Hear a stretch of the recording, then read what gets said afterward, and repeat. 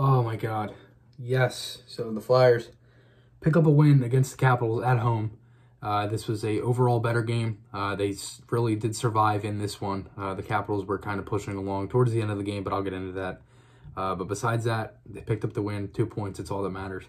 And again, this was a game where they came into it. They played the game last night in Carolina. To me, that was a step in the right direction. I thought they played a good game in Carolina despite the loss. They did get a point out of it. And the point out of that, if they won the game, they would have been 1 point ahead of them now since they won tonight. But Carolina got the extra point. They had 52 last night. Flyers had 50, and now they're tied. Both teams are tied for fourth place. The Penguins and Islanders, they both have 57, tied for second, and then the Capitals have 65. So the Metro is really tight. Columbus is also behind in sixth with 50, and they played really good in their last stretch. So this was a good game from the Flyers. I thought they had an overall better game from the whole road trip. Obviously, they were able to pick up the wins.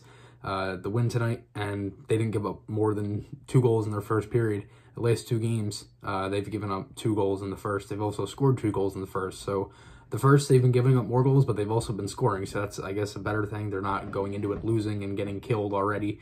And by the end of the first gear, at the end of the first period, the game is basically over at that point. And it's kind of hard when you give up, that many goals in the first period. Then you're just battling from behind for the rest of the game, and that's hard for a team to do. And tonight they stuck with it. They went up early. Konechny, really nice goal. And then the Capitals came back with 2 goals, Backstrom and Verana. And then Hag tied it for the Flyers. First period ended 2-2. And then the Flyers had a 13-8 shot edge. So I thought they actually played a pretty good first period. Had a lot of chances, drew a couple penalties. But as for the penalties, I thought the refs were absolutely horrible tonight. There was a lot of bad calls at the end of the second period. And the Capitals, they really owned the Flyers in the second period. The shots were like 7-0 at one point, and the Flyers' first shot came at 13:30. So it was a while before they got their first shot. And the Capitals really owned that. I expected that going into the second anyways. The Capitals are a very good team, and a team that is honestly they probably didn't play their best period in the first, and they probably came out wanting to do that, and they did that in the second period.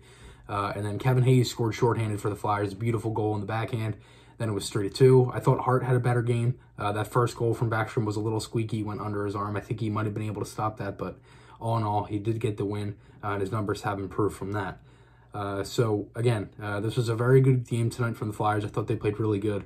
They now have Tampa Bay on Saturday. That's going to be tough. Then they got Boston on Monday. So they got a couple good games and some tough teams coming up. And thankfully, they are at home. If they were on the road, I'd be more scared. But I think if they're able to come out of this and play better, play like they did tonight, I think they'll be able to pick up the win. So my podcast, my articles, those links are on my channel. Hope you guys enjoyed this one. I'll see you guys in the next one, and goodbye.